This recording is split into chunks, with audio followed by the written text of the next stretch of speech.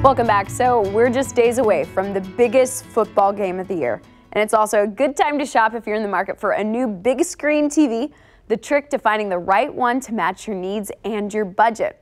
Well, luckily Consumer Reports has done the homework for you. Senior tech editor Jim Willcox joins us with some top recommended big screen TV deals. So welcome in first off. Oh, thanks for having me. Yeah, so how good are the TV deals you're seeing right now, and why is right now such a great time to buy? So this is a good time to buy. You know, Black Friday tends to get all the attention, and sometimes we do see the lowest prices of the year.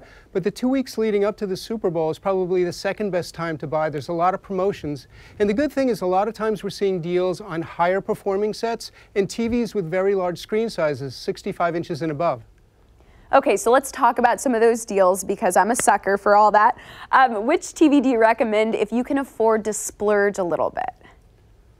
So we put all the TVs through a battery of tests, and the TVs that have come out on top of our ratings are the LG OLED TVs. There's a model called the C9 that we really like. It's a bit pricey, it's $1,800, but it really does everything well, everything from, you know, picture quality to unlimited viewing angles. Okay, well, $1,800, I'm glad that it does that well. Yeah, you don't have to spend that much though. So in the mid-tier range, about $1,200, you can get a Samsung QLED TVs, and that's their top series of TVs. We like the Q70 model.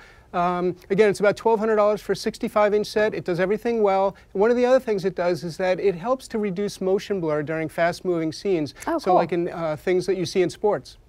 Okay, and then if we're looking for a good budget price TV, what would you recommend there?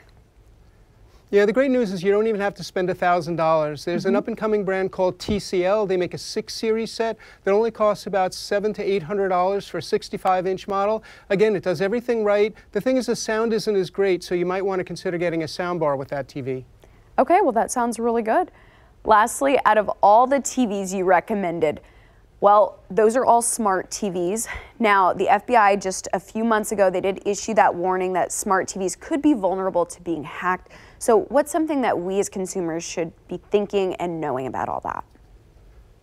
So, you know, we've investigated that, and hacking isn't the big problem. The problem really is that TVs are snooping on you. They have a technology called automatic content recognition. And what it does is it's able to identify everything that you watch on that TV, whether it's a cable or streaming service.